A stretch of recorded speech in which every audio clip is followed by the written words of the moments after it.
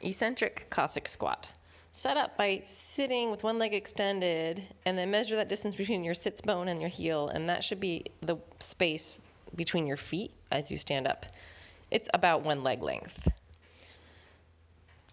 We are doing an eccentric Cossack squat, so we're squatting to one side and we're slowing down the descent. Here I'm doing a 5-count descent.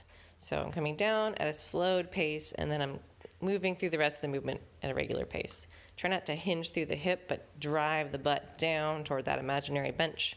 Also, keep some activity on that extended legs, ankle, pulling the heel into the floor as you sink to control the speed at which you descend. Here's one more of these. You can check your knee position is over your toe and come all the way down to the ground if you can, and then help yourself out of it.